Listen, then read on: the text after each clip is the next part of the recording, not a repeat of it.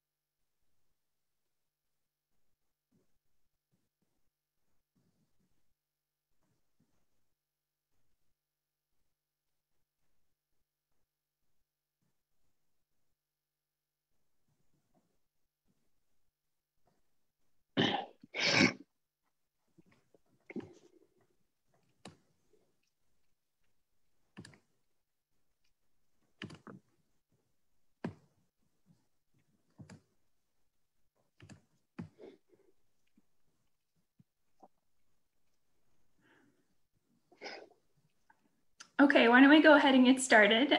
Hello, everyone. Thank you for joining us from wherever you're joining us today. My name is Natalie Claddock, and I am a product manager here at HBS Online. I'm delighted to welcome you to our discussion today, the pandemic, the economy, and the markets, what it all means for alternative investments. I'd like to thank everyone who submitted questions in advance. We're definitely going to do our best to get through all of those. And I also wanted to say, if you have questions while you're listening, please feel free just to drop those in the Q&A function in Zoom, and we'll try and cover those as well. And then additionally, we are recording the session and we can distribute it after in case you miss anything.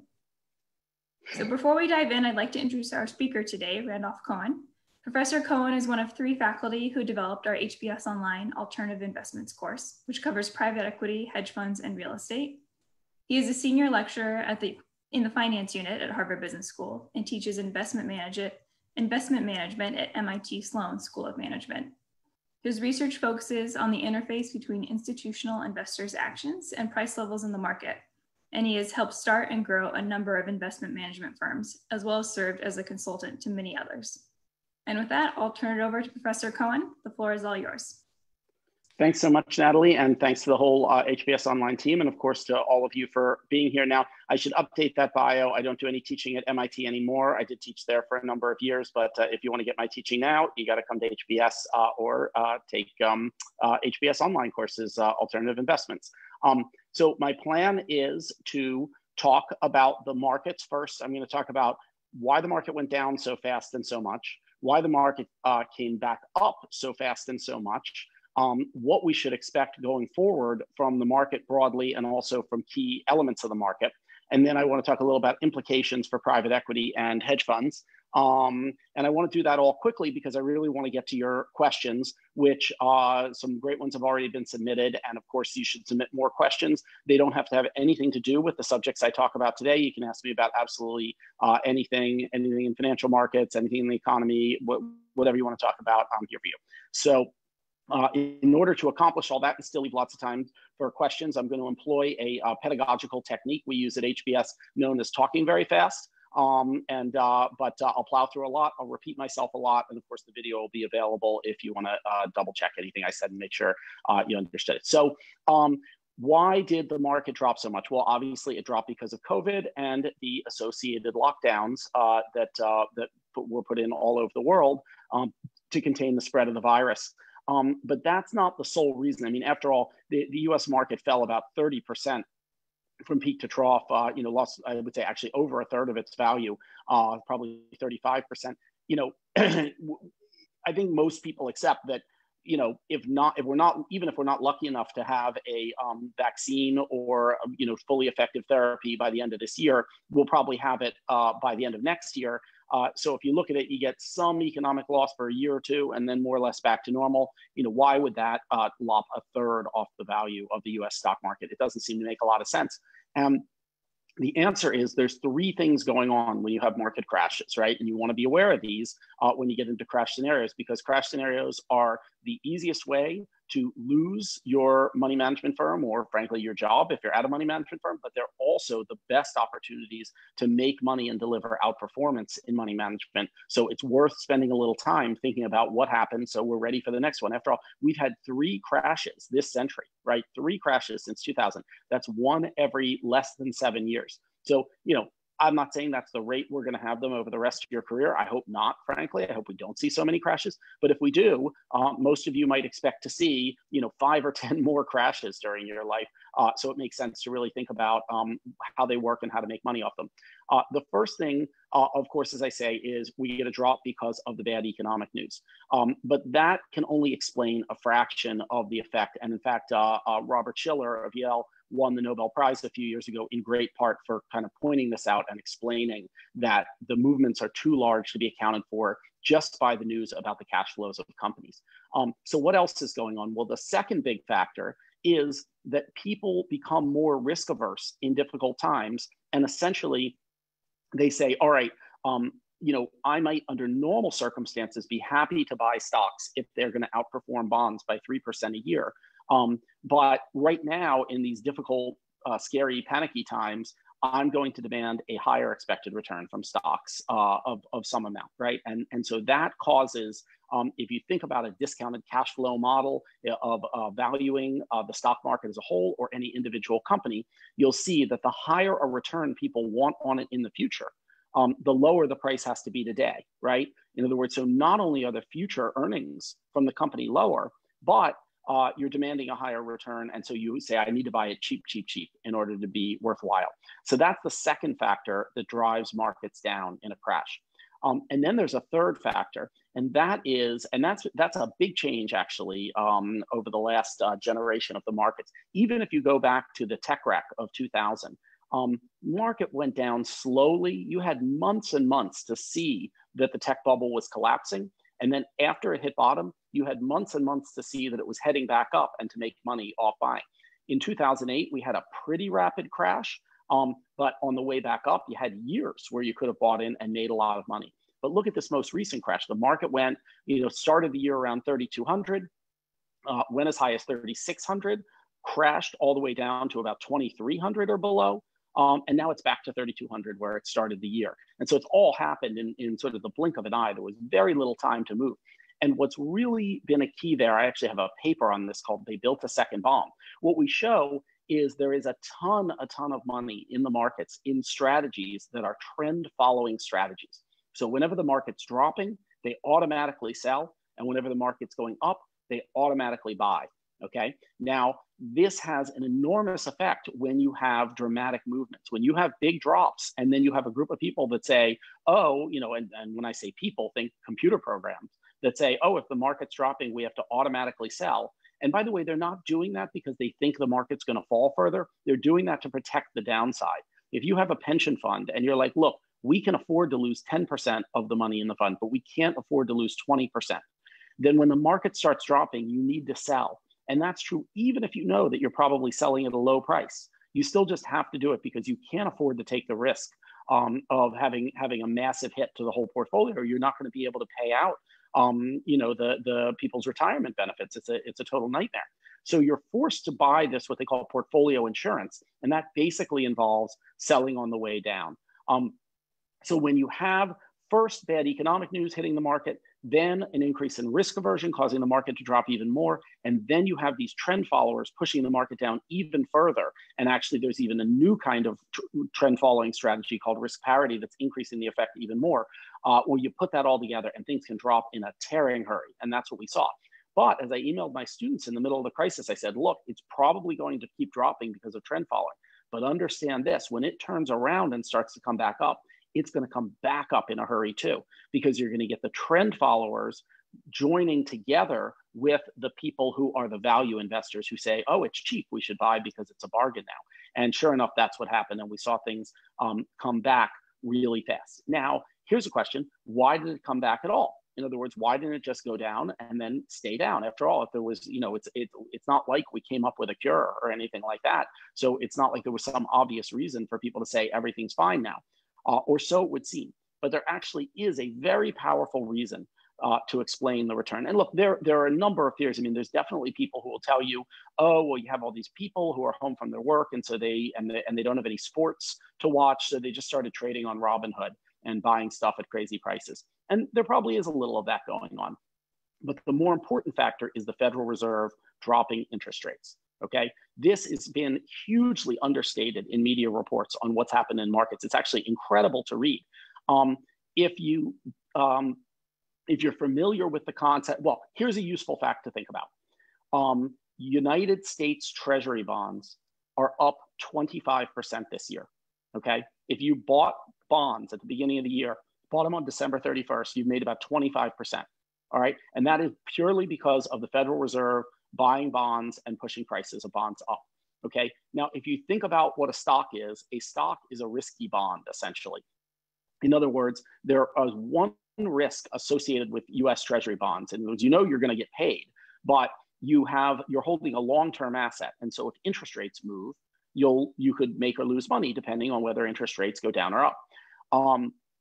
With a stock, you have two sources of risk. You have that same interest rate risk, that same discounted cash flow effect, where if the interest rate goes from 2% to 1%, then the value of money that you get 30, 50, 80 years in the future drops dramatically, right? And you can compute this on a calculator very quickly, right? If you say somebody's going to give me a $100 dividend 80 years from now, what's it worth today? Well, at 0% interest, it's worth $100.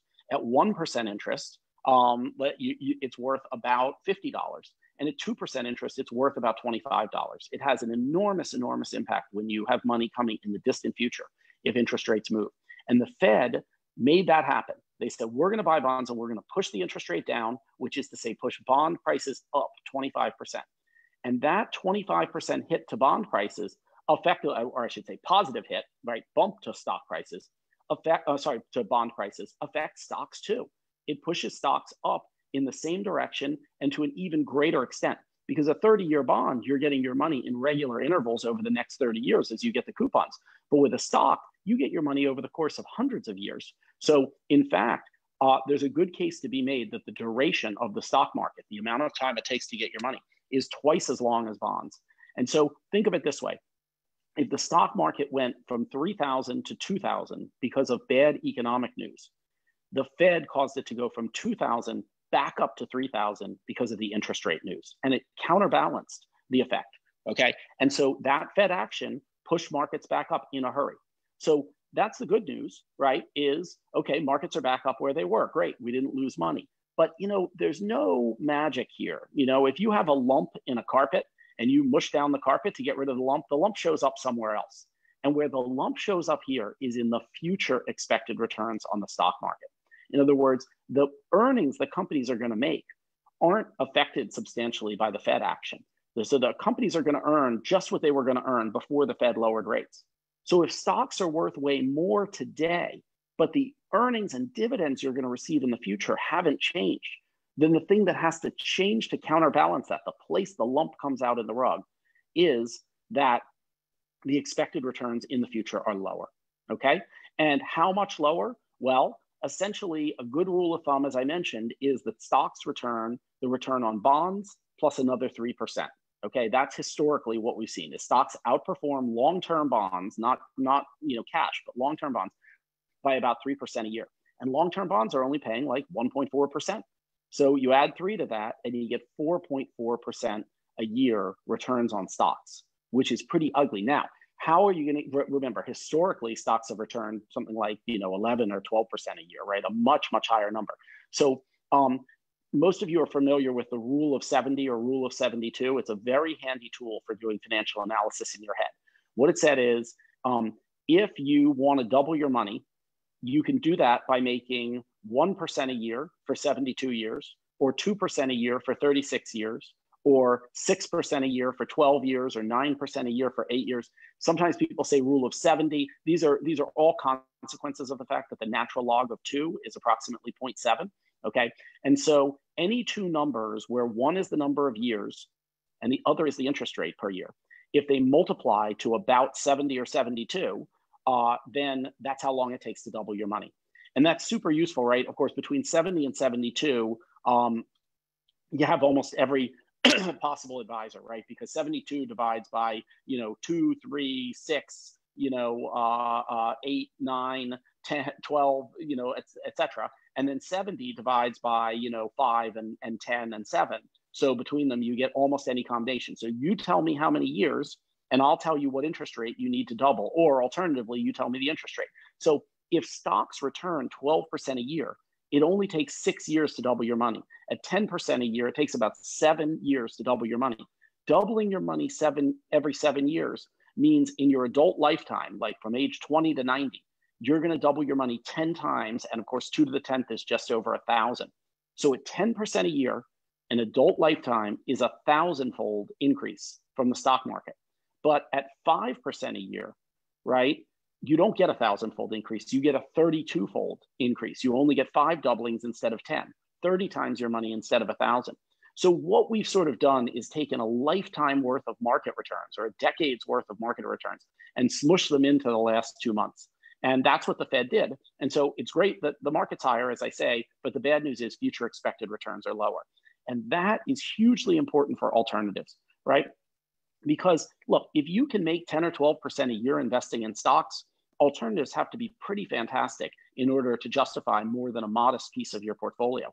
But if stocks are going to return 4 or 5% a year, which is what we're looking at as we look ahead, then there's a huge, huge role. Arguably, alternatives should be the dominant force in your portfolio. Now, look, we don't know whether the way that stocks are going to return 5% a year is by crashing a couple months from now when people see the terrible earnings the companies has and then going up faster after that, or whether they're just going to kind of steadily go up 5% a year. No one can predict the future that accurately. But I can say with pretty huge confidence that comparing today to 30 years from today, the stock market will be up something like 5% a year over that period. And that return again makes us want to look carefully at other types of investments. Now, let me mention one non-alternative investment quickly because it relates to alternatives, and that is small value stocks. Okay, so basically, I've been quoting numbers for the S&P 500 index, which obviously is the bulk of the market. Here's a good rule of thumb on stock performance over long periods of time on types of stocks, okay? Big growth stocks, let's say it better. Small value stocks perform great. Big value stocks perform good. Big growth stocks perform pretty good. And small growth stocks terrible, okay? So in other words, small, fast-growing, exciting tech companies and stuff historically have had terrible performance. Now, it's disguised by the fact that a few of them, like Google or Netflix or Amazon, have been spectacularly successful. But even if you average them in with all the other small growth stocks, you get awful performance.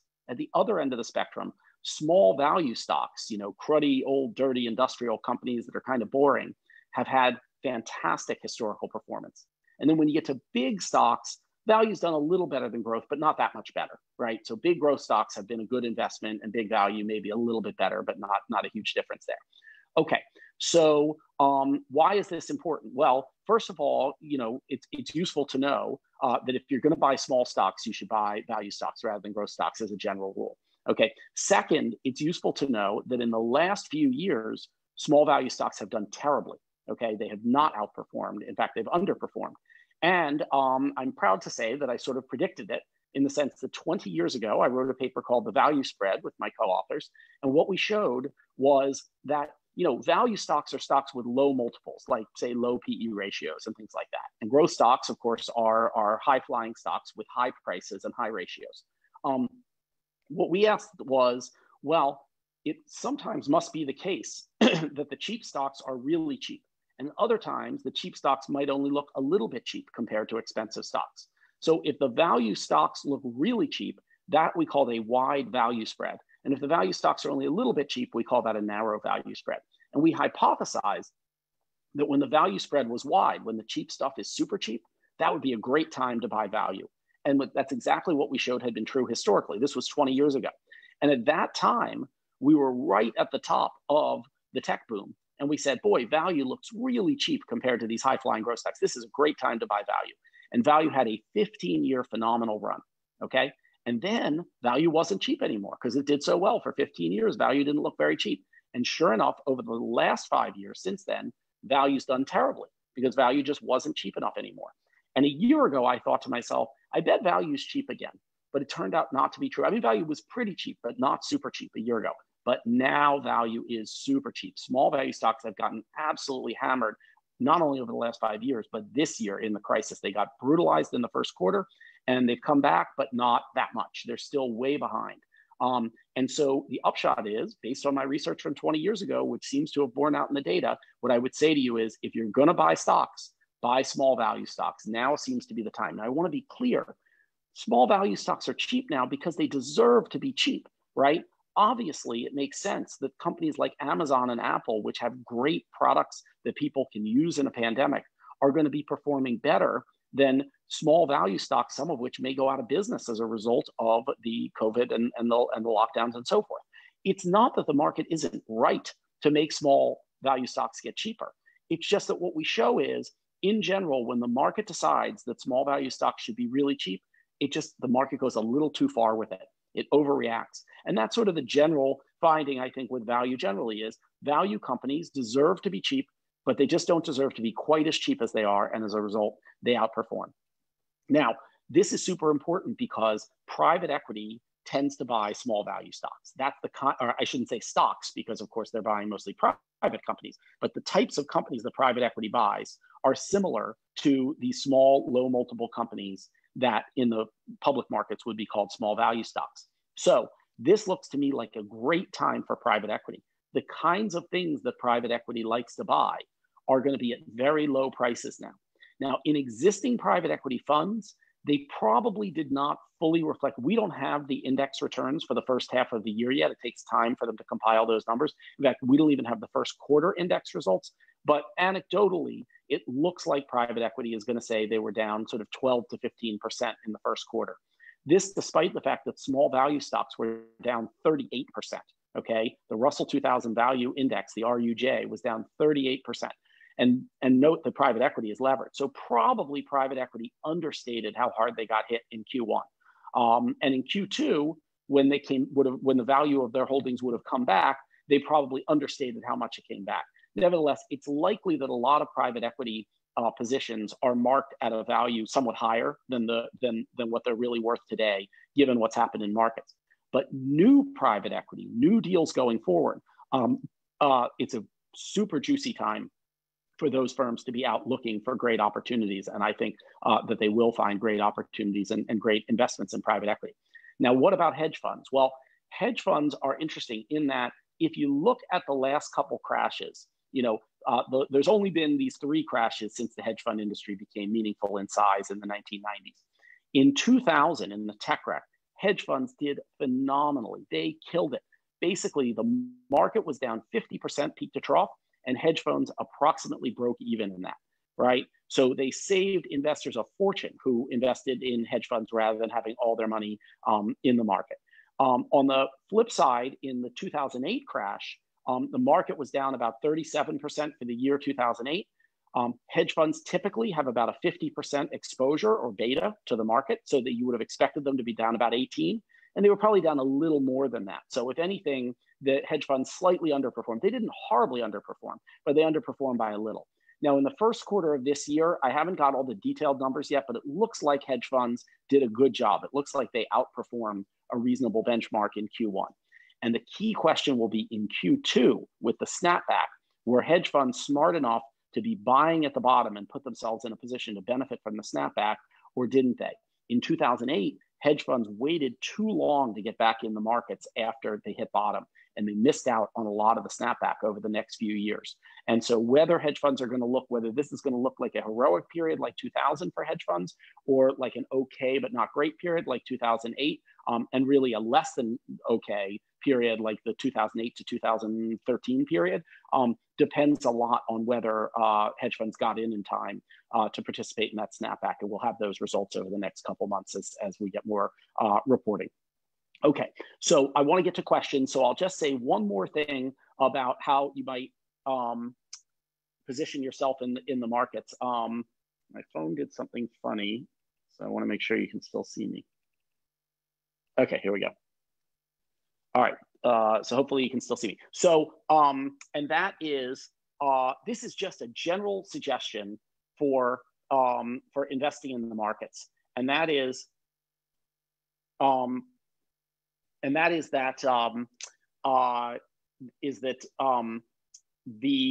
there's a general finding that the stocks that tend to outperform on average, I mentioned small value, which I think is a really good opportunity right now.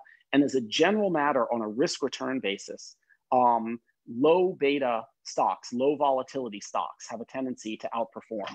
And so an easy way to invest in low volatility stocks, if you just want a sort of quick and dirty way, and I mentioned that crashes are times when there's tons of opportunity to find mispriced positions. And that absolutely is the case. But as a general sort of long-term thing to be holding, I recommend an investment in the Vanguard. Sorry, hang on. I just want to make sure that I've got that I still got the video because my phone's acting a little strange. Forgive me. Okay, so that looks like it's working again. In the Vanguard Minimum Volatility Index. So that is the index, that is the Vanguard Index Fund that buys low volatility stocks. And so like, this is really not so much a thing that financial professionals need to obsess over, but like, suppose that your grandmother calls you and says, hey, I've got some money, you know, I got to cash out from my 401k and I want to put the money in the markets, but I don't want to be like an individual stock trader or anything. What's something good for me to buy?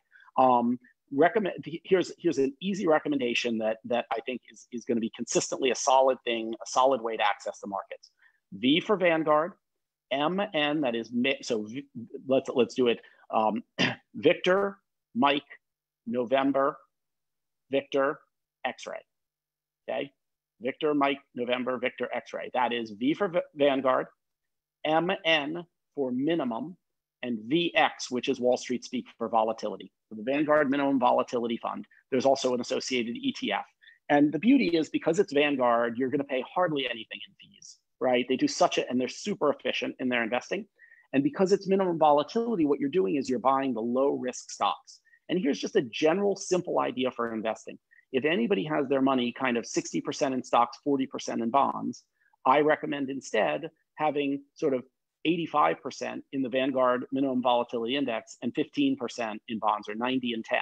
In other words, by buying the low risk stocks, you avoid, look, fundamentally, bonds just are gonna, you know, long-term bonds are paying 1.5% a year. It's just a terribly, terribly low return.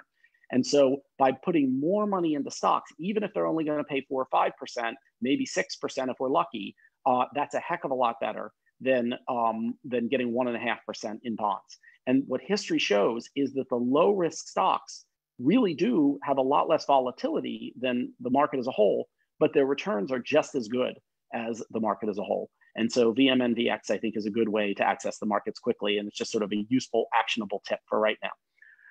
So that's you know, I think a good time for me to stop and just turn to Natalie for questions. Great, thank you so much. That was super interesting. I'm fairly certain that Vanguard is going to see a small spike in traffic after that last note there. Hey, you got to give credit where due, right? When people do a great job, they deserve to get recommended. I mean, I have no connection to Vanguard of any kind whatsoever, other than being, you know, other than that I've got retirement funds with them. But you know, they've just consistently done such good. Look, Vanguard's run. They don't like being called a nonprofit. But Vanguard, when they make extra money, they pay it out to the investors. Vanguard is owned by Vanguard's investors. It's not owned by a wealthy family or by stockholders. It's owned by its own investors. So when they charge, if they charge you a fee and then there's extra left over after they paid all their staff and everything, they just pay it out as a dividend to their shareholders. So that's just a really great situation. So sorry to interrupt, Natalie. Go ahead. No, that's great. We did have several questions about various personal investing advice, so that's perfect. One question I did want to start with, just because the HBS Online audience is pretty international and we have people from all over the world take our courses and join our events like this. So I just wanted to ask, maybe can you talk about any alternative investment opportunities around the world? So developing economies versus developed economies, or US versus non-US, any other regions of note? Yeah, so well, let me say a really big picture point, which is that people often say to me, alpha, of course, is the terminology for, outperformance in the markets. And what people will say is, look, I don't understand, Randy, isn't the alpha going away? I mean, every year we get smarter. We have people programming computers to do stuff that they used to have to pay analysts to do. We have more sophisticated financial institutions and more money flowing into those financial institutions. Isn't all the available edge in the markets going to go away? Randy, if you tell a story, if you write a paper about a way, like I have a new paper coming out about a way of investing in the stock market that we think helps beat the market. Once that paper comes out, aren't Wall Streeters going to read that paper and then invest on that strategy? And doesn't it drive the effect out of the market? And the answer is yes. Over time, as new ideas get broadly known, they're driven out of the paper. My friend Jeff Poniff, who's won the Best Paper of the Year prize recently for an amazing paper where he tested like 100 different strategies that had been written up in academic research and showed how the effect diminished over time once they were published as Wall Street found out about them. So then you'd think, oh my gosh, there's no money to be made for us in alternative investments. And yet the reverse is true. And the reason the reverse is true is this. If you ask, can we make money doing the same old stuff that people did before? The answer is no. Every year it's going to be harder and harder to make money off of merger arbitrage or convertible arbitrage or macro or some of the things we talk about in the alternative investments course, right? Each of those things are still money makers, but a little less next decade than this decade, right? But there's new stuff appearing all the time. And the most important of those is the globalization of markets, right? When I started my career, a person in the West couldn't invest in China, okay? 5 years ago, people in the West could invest in China, but they couldn't short stocks in China. So if they found an underpriced stock, they could buy it, but they couldn't make money shorting an overpriced stock. Now there is some ability to short overpriced stocks in China, and that ability is just going to grow over time. When I started my career, you couldn't invest at all in Pakistan, and that was true until recently. You still can't short in Pakistan, but now a well-structured institution can invest in Pakistan. So in other words, as more and more markets come online, new opportunities are created. And I will say that, for example, take some of the simple quant strategies that we discuss in the alternative investments course: value, momentum, short-term reversal. We ran a series of experiments to see how those strategies had performed in the China markets. Now, in the US markets, those strategies still work, but they seem to work much less well than they worked 20 or 40 years ago before they were well known. In China, as of the last we looked, they were still working fantastically well. So in other words, each new market that opens up not only is a place that might that enables you to look for opportunities, but some of the specific opportunities that worked in developed markets or in older markets will work for a while in new markets until there's enough competition from sophisticated quants to drive those out. Now, it's not just new markets in the sense of globalization, too. It's also new markets in the sense of new financial products. Think about digital assets like Bitcoin and other cryptocurrencies. There are huge opportunities to make money trading in those assets. I don't mean huge in the sense of, if you buy Bitcoin at 10,000, you'll double your money in a month, the way people thought a couple of years ago. Maybe that'll happen, maybe it won't. What I mean is there are thousands of these tokens out there, and you can trade in and out of them if you have the skills. And frankly, like, I don't have that expertise. I've studied digital assets, but I'm not going to tell you which tokens are going to go up next month and which are going to go down. But there are people who really do have that expertise. And some of them are probably on this webinar. And if you're one of those people, you'll have huge opportunity to make money, because those are markets that are highly inefficient.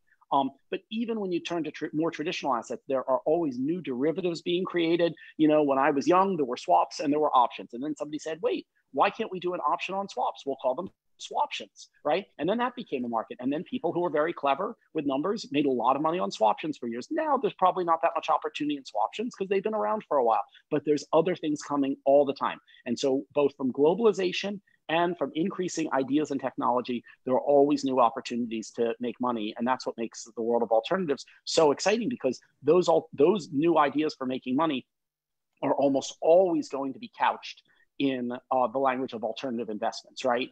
Now, over time, something that feels like an alternative investment will start to become, 20 years later, it may be viewed as more of a traditional investment. That's fine, because there will be new alternatives. And by the time that alternative investment becomes traditional, it's not going to be that juicy anymore. Great. So we have another question kind of about the economy in general. Do you see any potential benefits resulting from the pandemic economy in the future, or even just like lessons we could learn? Well, look, I think the number one benefit of this pandemic, look, on the one hand, it's absolutely awful and horrifying, both in terms of the deaths, the illnesses, and also in terms of the economic impact. So in no way do I want to make light of it, at all. However, I think we all know that it could have been much, much worse. So it's early reports, we're talking about 3 and 4% death rates per case. Now they're saying it's going to be, of people who are infected, I should say per infection, right? These subtle distinctions, case fatality rate, infection fatality rate. We never thought we were going to have to learn about all that stuff, but I guess, so infection fatality rate is per person infected, even if they don't go to the hospital. People thought it might be 3% of them died. Now it's going to be more like a tenth of that, right? Whether it'll be 0.5% or 0.25%, we still don't know, but it's going to be much lower, right? People were very worried. Many, influenza type illnesses are brutal in their effects on young children, right? Our most vulnerable citizens. Instead, this has turned out to be, quite mild in terms of most cases the children have. So in those regards, we've been very lucky. And I think we all suspect that it's just a matter of time before we have not only are unlucky enough again to have another pandemic, but to have an even more unlucky pandemic, right? One where the death rate is much, much higher. And what I think will happen is we'll be much better prepared for it, in the same way that, South Korea fought this virus so effectively because they went through SARS, and that got them ready for this. So I think that's the number one benefit, is more preparedness, and maybe not just for pandemics, but for other terrible things that could happen in a society. I think we're going to be a little more prepared for disaster. I sure hope so anyway. So that's number one. Number two, I would say there's an old joke by Robert Solow, the Nobel laureate economist from MIT. He said, the computer revolution is amazing. You can see it everywhere except in the productivity statistics. Now, he said that back in like the 1980s, okay? And his point was, everybody's using computers, but you don't see productivity increasing particularly fast. Why is that? These computers seem really useful. Well, of course, what it turned out was they were just scratching the surface in the 1980s of what you could do with computers. But it has been a long wait in which we haven't seen the payoff from a lot of the, internet technology, computer technology, smartphone technology, and so on. We've certainly seen some payoff in productivity, but not as much as people expected. And I think that we're now seeing some of it. I mean, imagine if this crisis had hit 20 years ago, when we didn't have smartphones, when we didn't have really, I guess there was a little bit of a nascent internet 20 years ago, but certainly not with anything like the capacity to handle all this, teleworking and so forth. People have been wondering for 10 years, why don't we have more telemedicine? Well, there just wasn't that urgent a need to make the switch, even though it would have saved money and so forth. Well, so now what's happening is a lot of things that we thought could be big things are being forced on us. We're being forced to see the doctor through our smartphone. And I think what people are going to discover is, hey, this isn't going to work for everything in medicine, but it's going to work for half of it. Half of those doctor visits can be done over the phone, and that could be a much more efficient thing. We're going to discover that, most of the workforce has to go to work every day, but maybe a quarter of the workforce has to go to work 3 days a week, and then maybe a tenth of the workforce has to go to work no days a week, and that could be hugely valuable for society. So I do think we will see silver linings to this pandemic. I don't think they'll be, substantial enough that we'll be like, wow, I'm glad we had that pandemic, unless, as I say, really something truly awful happens in terms of a future pandemic we're better prepared for. But so, I'm not trying to talk myself into the idea of, I'm glad of the pandemic, but I do think there will be some payoffs. Yes. Okay. Another question here. Do you think that ESG or environmental social governance considerations will drive how investors think about alternative investments after COVID-19?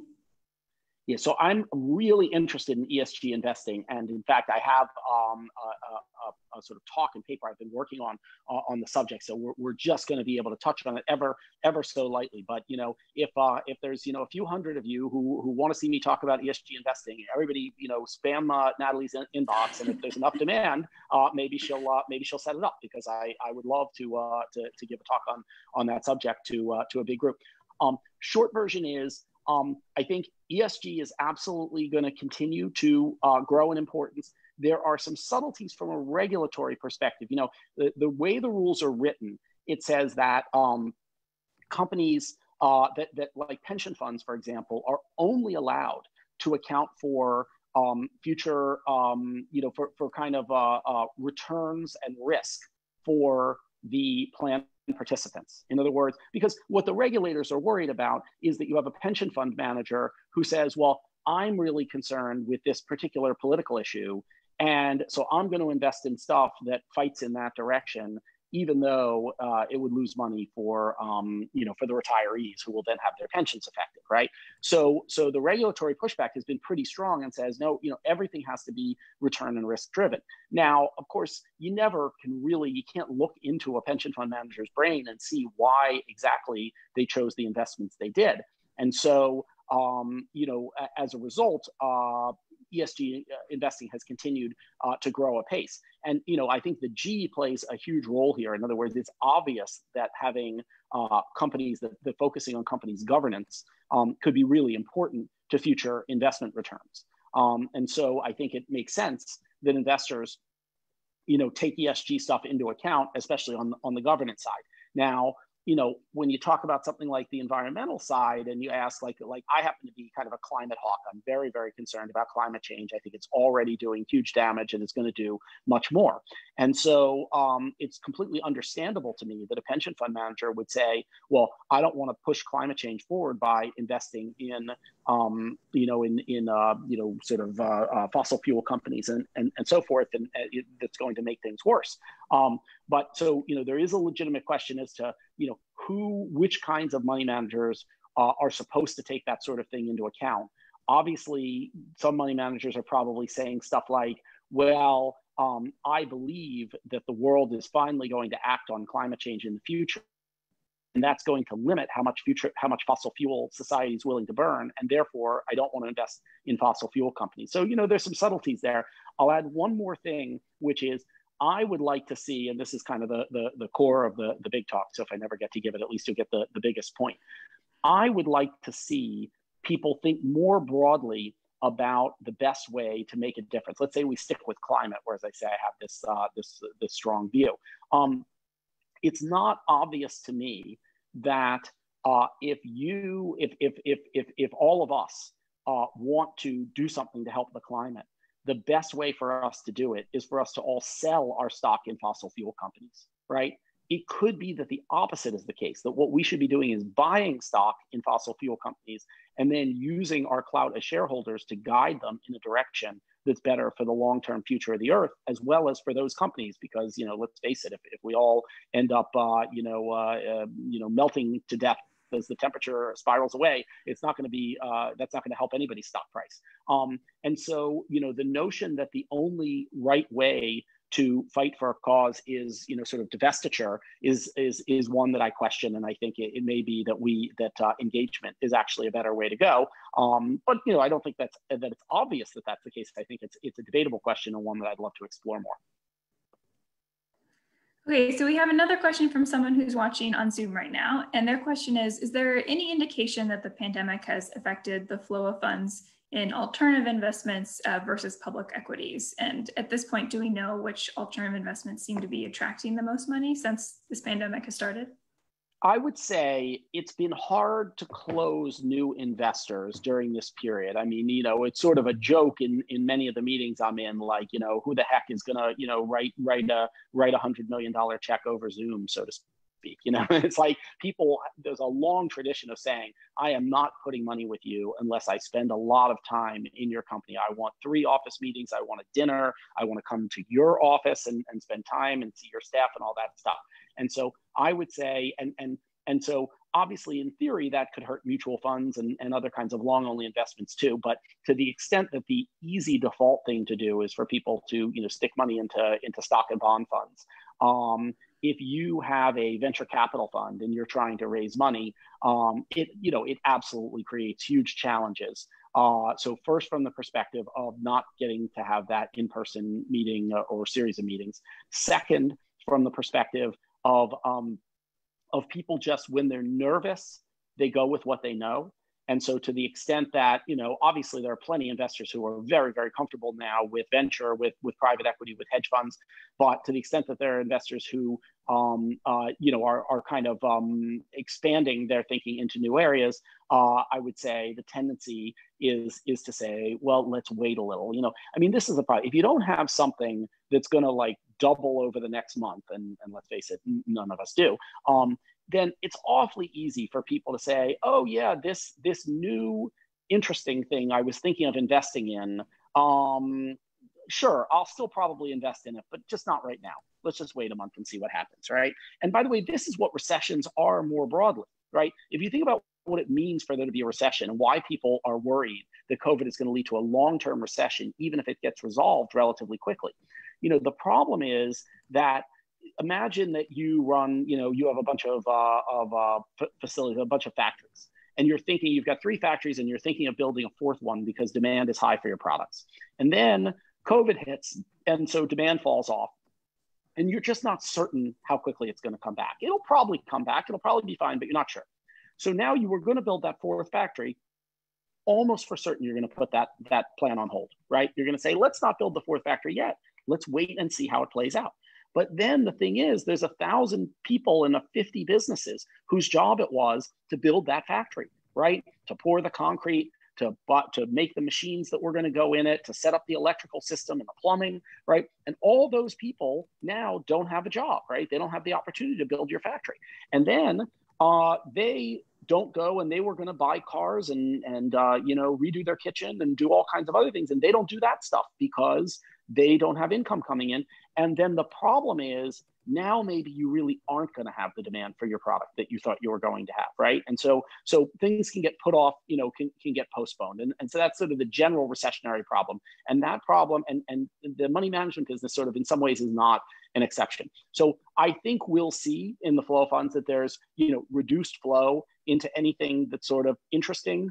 And then the hope is that, starting, let's say, next year, that there will be a catch-up growth in which people say, wow, we were uncomfortable putting money into venture funds and hedge funds and stuff for a few months because we wanted to wait and see how things played out. But now, look at our portfolio. It's massively underallocated to those areas. We need to put a lot of money into those. So, I don't know exactly. I haven't seen the numbers in terms of the flows, and it's a great question. And maybe I'm overestimating the effect. Maybe, in fact, it's been pretty normal. I know that the venture people I've talked to said they're still doing deals. It's not like they've shut down deals. For a few weeks in there, they were kind of shutting down deals. But now they say it's coming back strong.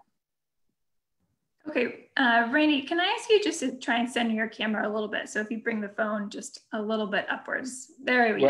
Okay. We were missing your face for a second there. Oh my okay, gosh, sorry about that. All right. No, it's great now. Thank you. Yeah, guys, I should say I don't know if I don't think we mentioned that I'm blind, and so I can't sort of see the screen to see if my face is centered. So I'm just kind of trying to guess at it. So Natalie's kind enough to help me out with this. So thank you so much.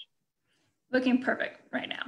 I do have an interesting question here that something we haven't covered yet about corporate venture capital. So will the pandemic affect corporate venture capital? And when looking at that, what are some important metrics to consider for companies that are planning to invest in the future?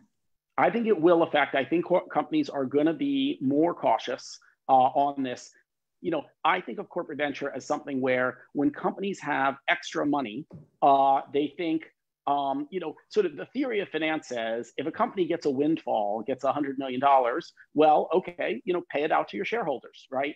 But if you're a corporate manager, you can see that you might think to yourself, is there something interesting I could do with that money? Because if I pay it out to shareholders and then I come up with a great idea later, it may not be a time when I can easily go raise that 100 million. So maybe I should just hold on to it and have it in case I need it, right? And so then the question is, if you're holding on to it, what are the kinds of things you do? Well, you need to invest it. Obviously, you aren't going to, you might literally leave it in cash, but most firms wouldn't. So they're going to invest it, and they could buy stocks and bonds, the kinds of things they buy in their pension fund. But one of the places they might invest it that would be a good place to put it for sending the message to shareholders, hey, we aren't just sitting on this cash because we don't feel like giving it back to you. We have something useful to do with it, would be corporate venture. And to me, I have to say, logically, corporate venture makes all the sense in the world. Because if you have a startup tech company and Intel comes to you and says, we're interested in making a venture investment in your company, and as part of the package, we'll start buying your product, and you can go tell everybody that you have Intel as a major customer. Well, geez, that is a deal that very few entrepreneurs would want to turn down, right? They would have to love that idea of getting Intel as a customer, the credibility that brings and everything. So therefore, the venture arm of Intel should have an inside track compared to anybody else in venture. Now, I talked to a friend who studied this, and he said that historically, the performance of corporate venture is not as impressive as the story I just told would suggest. Like, it's done fine, but it hasn't done great, which kind of would have been my expectation when I first heard about it, back in the 90s. So what I'd say is, if it's done great, you'd say, well, then they're just going to do it no matter what. Since it's done just okay, I think my take on corporate venture is, if companies are flush, they're going to do a lot of corporate venture. And if companies aren't feeling flush, it's one of the first things they'll cut back on. And I doubt that many companies are feeling flush, although, Amazon's probably feeling flush now. I mean, they're definitely, some of the tech companies have done extremely well through the crisis and may be feeling reasonably flush. So I'm not saying it's all going away, but I think we should expect some reductions there.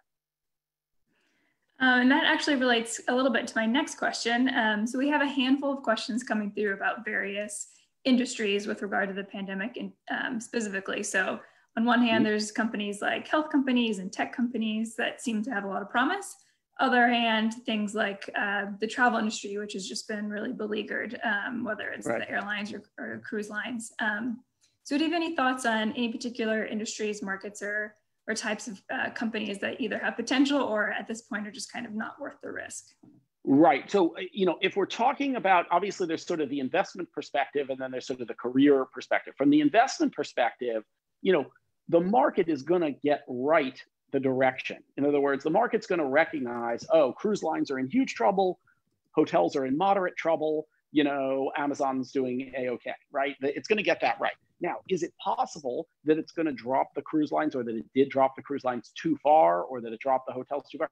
Absolutely, it's possible, and there may be trading opportunities there. I really try to make it a point not to pretend to know about stuff that I don't know. So, like, I have not looked recently at those kind of industry valuations to see if I think there's been overreaction.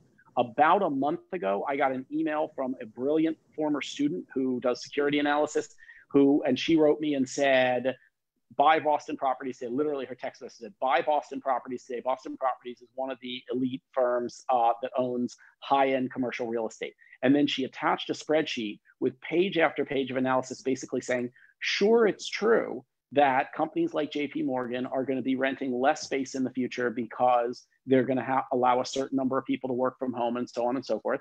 And sure, that's going to affect capitalization rates for these buildings. But you can make really extreme assumptions on that, and you will still absolutely massively see that this company is ridiculously underpriced. She said, buy it now, wait 5 years, and look up and see how much money you made. It's amazing. And the stock, in fact, from the very next day, I think it dipped that day. And if I bought it the next day, I would have gotten the bottom, and it just took off like a rocket after that. And I don't know where it's trading now relative. I suspect it's probably close to double where she told me. I think it was at $70. So I don't know if somebody wants to text Natalie where it's trading now. I hope I'm remembering the prices right, but it's way up. And literally today, another person I know who is a really bright guy, but not a securities analyst. He's a lawyer, but he sent me a thing saying, I just got this pitch to buy Boston Properties. What do you think? And it was very funny to me. I'm like, yeah, you're a month late, but that's not, but again, the person who told me to buy it a month ago said, hold it for 5 years. So that's an example of something where it absolutely, there was real legitimate bad news for the industry, but it may be that the market, overreacted to that news and there was a buying opportunity. Speaking more broadly, one of the interesting things has been what happened in healthcare, right? Healthcare got absolutely destroyed in terms of their performance during the pandemic. And that seems weird. You think it's a healthcare crisis, they're more needed than ever. But what happened was every elective surgery got shut down.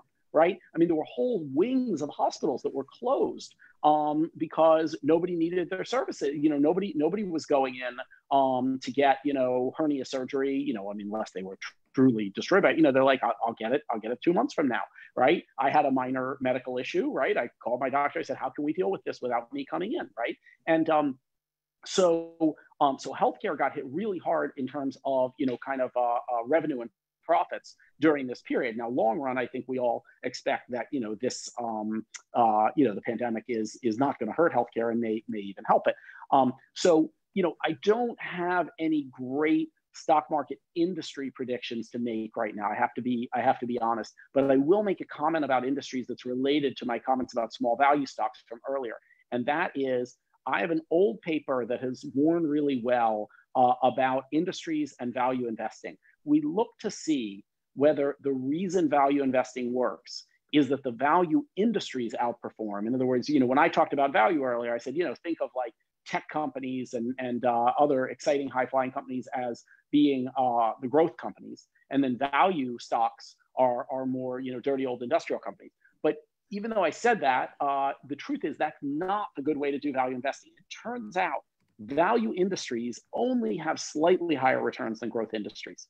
The edge in value is in each industry. Buy the value-y stocks and short, or at least don't buy the growthy stocks, right? And so that means, in the chemical and industrial industry, but also in software, in healthcare, in high tech, in all those industries, if you buy the less expensive companies that have high cash flow and high payout, and you buy and you don't buy the companies that are kind of reinvesting all the money because they say they're going to grow and grow and grow, that has led to better historical performance, and I suspect it will again in the future. So we have time for one more question. So I'm going to end on one that came through via Zoom a couple minutes ago. And that question is, what impact do the stimulus packages, either from US or Europe or both, have on investment strategies going forward? And how might that affect it? Yeah, so I have strong feelings on this. I'm glad you asked. This stimulus money is hugely necessary. And I'm very concerned about what's likely to happen in the U.S. because there's sort of an interesting political point here. And as a general rule, it's not a good idea to talk about politics. You're guaranteed to irritate half the people. But this point happens to have something for everyone. So I'll say it. So here's what I feel like we now know, and I'll focus on the U.S. here. I can't swear whether things are similar in Europe, although when you see the logic of it, I bet it applies in a lot of places around the world. On the one hand, Democrats in the US are more comfortable with big spending than Republicans are. And as a result of that, we get much bigger spending when the president is a Republican, right? So that seems counterintuitive, right? If the Democrats are the big spenders, why do we get more spending with a Republican president, right? But first of all, let me just say empirically, it is stupendously powerful, the fact. If you look at our last, 30 years worth of presidents, you will see it is, there's an absolute sorting. We've basically seen the biggest spending increases under Trump and George W. Bush, the next biggest spending increases under Reagan and H.W. Bush, and then the lowest spending increases under Clinton and Obama. And you can adjust for inflation and population, everything else, and those are very, very powerful effects. So then you say, well, that's backwards, right? Because the Democrats are the ones who like spending better. But the way to think of it is this, that when there's a Democratic president, the Republicans in Congress will block spending. right? And so you don't get that much spending increase. But when the Republican is a president, the Republicans in Congress don't block spending because they want to support the causes of their president. And the Democrats in Congress don't block spending either because the Democrats aren't that anti-spending. So what you have is everybody on board with spending when the Republicans are president, whereas you have a blocking power when the Democrats are. So, all right, what's going on now? Right now, like, whatever my view on spending is, some spending's good, some spending's bad. I don't have general feelings about spending being good or bad. It's specific. But we all know the way spending should work broadly across the economic cycle. What you need to do is have spending when you are in the bad part, when you're in a recession or in a financial or economic crisis. You need to spend to keep things afloat. Otherwise, you fall towards depression territory, right? And when things are going great, that's when you should have less. You should run, surpluses or much lower deficits and spend less because the economy is generating plenty of energy on its own. It doesn't need government support. Right? Now, America, like most countries, tends to do the opposite. When things are going great, we're like, oh, things are great, we can spend a lot. And when things are going bad, we're like, oh, things are going bad, we can't afford to spend. And it's the reverse of what we should do. Okay, so why am I worried? So the point is, we did the right thing in this crisis, which is there was a huge problem and we needed to spend money, A, as disaster relief for all the people affected by it, but B, also to prop up the economy so you didn't have millions of business. I mean, obviously, we're going to have plenty of business shutdowns, but to mitigate the disaster of potentially huge business shutdowns. So we've done the right thing, okay? But the worry is that we may not continue to do the right thing after the election. In other words, it's pretty likely, given current polling, there's at least, there's probably a better than 50% chance that Joe Biden, the Democrat, will win the election. And then if 2009, if the last of the global financial crisis is anything to go by, we should probably expect that Republicans will block spending at that point, right? They won't be supportive of spending. And that's where you could run into a really deeply dire financial situation. And so what ought to happen now is that Congress should make a deal that says, we're going to keep spending and keep the stimulus going